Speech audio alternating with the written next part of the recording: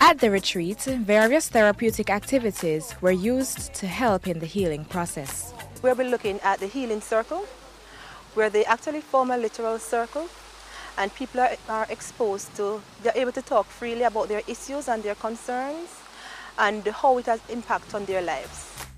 Experienced local and overseas counseling psychologists were present to intervene, especially in instances where the participants demonstrate overwhelming burden and/or emotional scars arising from their close association with violence. With the circles, we may find that persons who are not able to deal with the extent of it, we actually pull them out, and we offer counselors are here to offer counseling services to them. Each circle has several facilitators, many of whom have had traumatic experiences themselves. They also share experiences and give the young participants tips on how to deal with the pain that just won't go away. Forgiveness is a painkiller. If you have done something to somebody and you know that you've done them bad, one day you should try to reach out and tell them you're sorry. Those who cause the pain also have a chance to see the consequences of their actions.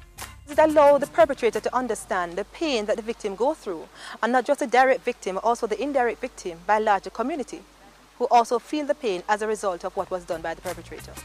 These perpetrators, however, are given a helping hand and a listening ear, so they can deal with their own deep-seated issues and find better ways of handling their feelings of anger. However, they still have to take responsibility for what they did. It not just release them totally, because they are still able to go back to court to continue, but the process of healing and the matter of expressing themselves, they may not be able to do this in a formal court setting. So this brings a different light and a more meaningful healing process, which the victims and the perpetrator will both benefit from it. Another therapeutic activity that the young people participated in is the balloon release. For this activity, participants write down the issues that they would like to let go of on a small piece of paper and paste it to a helium balloon. They then release the balloons into the air. It's symbolic of actually letting go of their issues. So they let go of their past issues. So what's the theme of the program? The highlight of the day was the motivational talk given by entertainer and motivational speaker Roy Ryan. When you rise in the morning, say, yes, I can. When you pray and thank God, say, yes, I can. If you fall, say, yes, I can. When you rise, say, yes, I can. Before you go to sleep, say, yes, I can. When you give thanks for God, for love, life, wisdom, understanding and prosperity, say, yes, I can. When it seems it's impossible, friends, say, yes, I can. It's always possible. There's always a way. Just think, believe, and know that you can.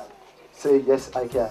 Yes, I can. Can you make a positive difference? Yes, I can. Can you be nice? Yes, I can. Can you be gentle? Yes, I can. Respect your... The entertainer helped the youngsters to see their value through songs, poems, and the repetition of positive phrases. I know that I am, and that's who I want to be. I can't be anyone else. I am happy with myself. I can achieve. I have the will. Nothing is beyond me. I am life. I am love. I am prosperity. I give thanks that I am. I am humbled knowing that I can. At the end of the day, the counselors and facilitators assessed its impact.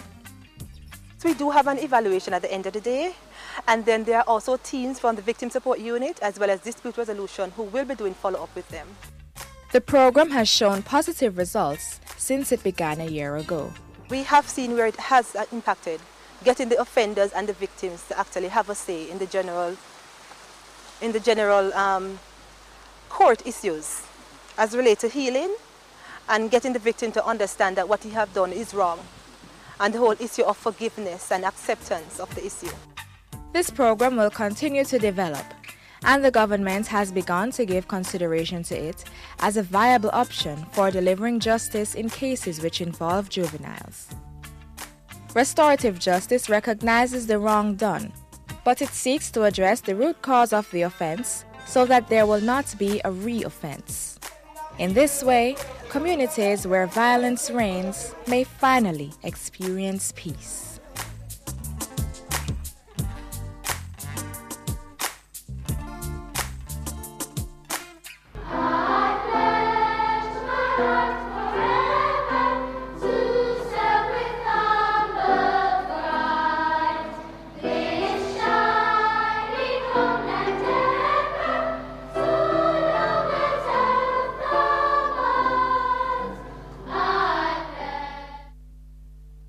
Before God and all mankind, I pledge the love and loyalty of my heart, the wisdom and courage of my mind, and the strength and vigor of my body. In the service of my fellow citizens, I promise to stand up for justice, brotherhood, and peace. To work diligently and creatively, to think generously and honestly.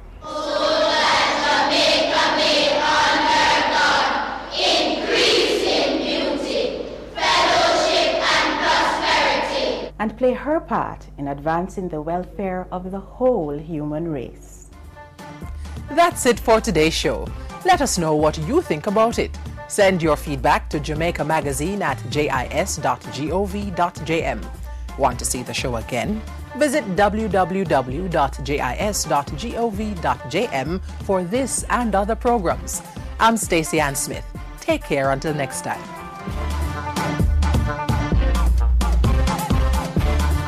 This has been a production of the Jamaica Information Service, the voice of Jamaica.